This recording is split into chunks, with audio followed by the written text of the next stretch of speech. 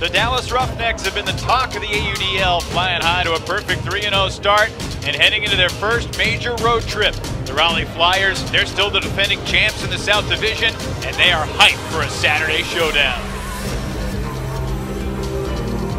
The goal is the championship. That's always the goal. They don't like that we are getting all the recognition and that people are talking about us and they want to beat us and put us in our place. We have all the pieces that we need. It's just getting them in the right position that lines up to get a championship. Raleigh's a great team. They have a rich history of showing up in big games. As soon as it's 12 minutes on the clock, we're 7 on the line, I'm ready to go. Looking for Allen, what a catch.